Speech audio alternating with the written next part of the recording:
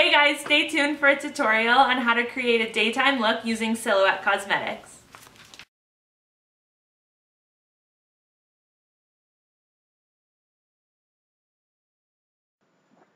Hey everyone, it's Stacy and I'm going to go over the list of Silhouette products that I use for this tutorial and then we can go ahead and get started.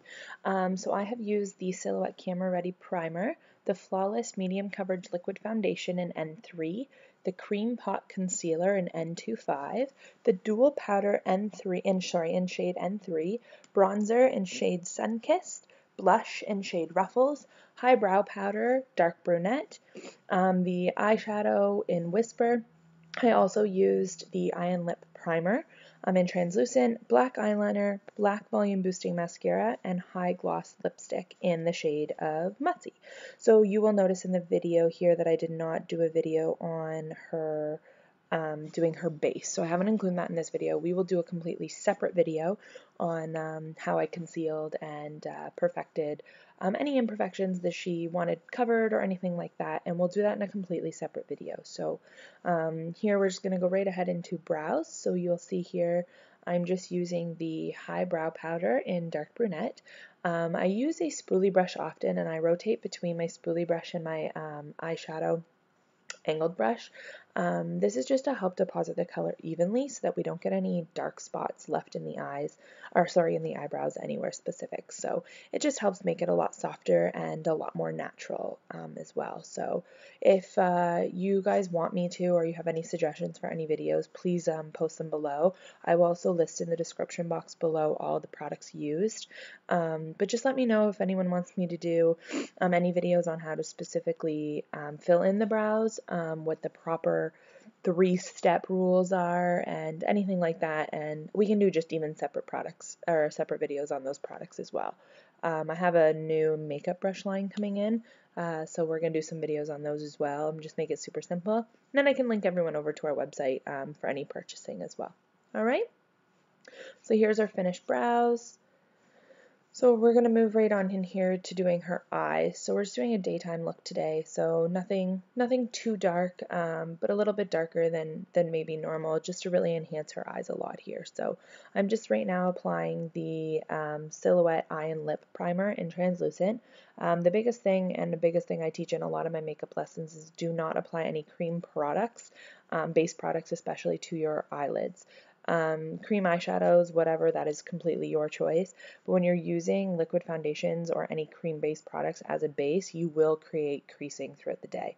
So a primer is very, very important to help your eyeshadow last as well as not crease. So I use this product, I absolutely love this product. My eyes used to crease quite often, so this is definitely something that I would recommend for everyone to have in their makeup bag.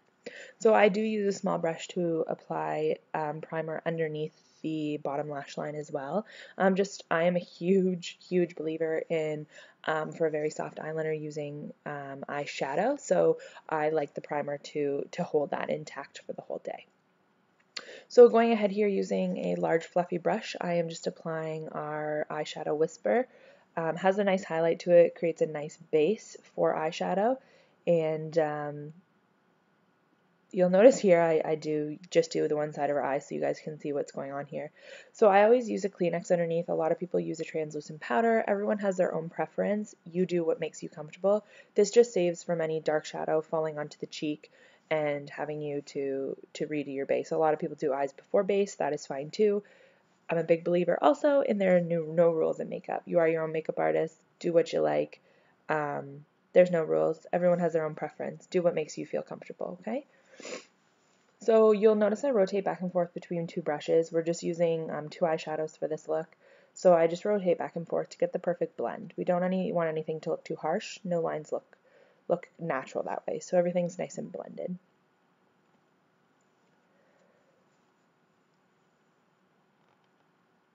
So I've just applied the dark brunette in, just so you can see it's just like in a triangular shape on the outside of the lid.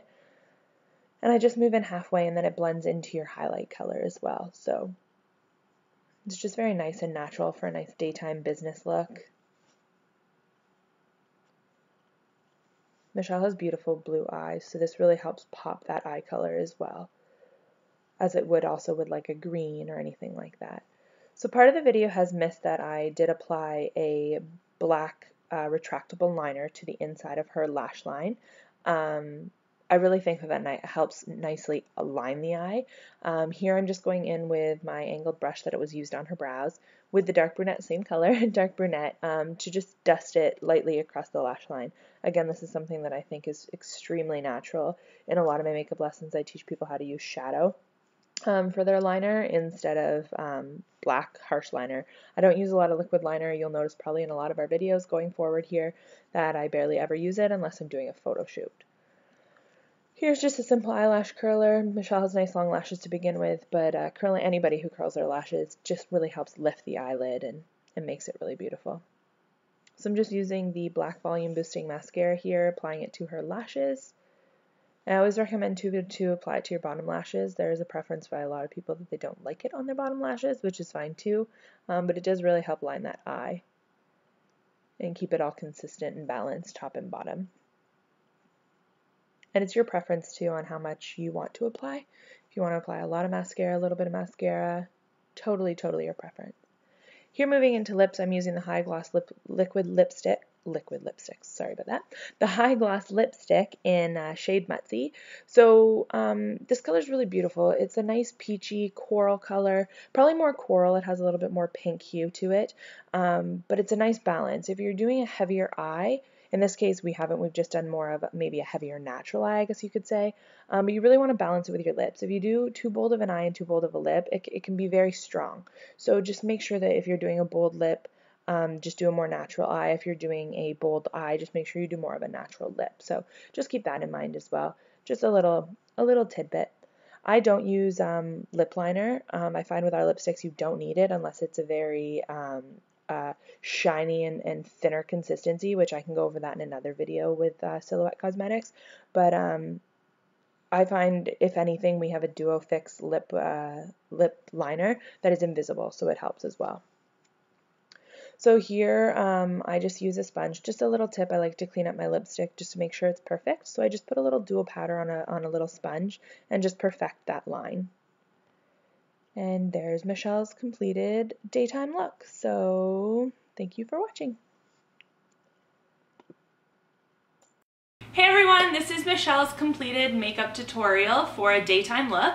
If you're loving it, please make sure that you subscribe and comment below with any of your nail and makeup tutorial requests. Have a good day, bye!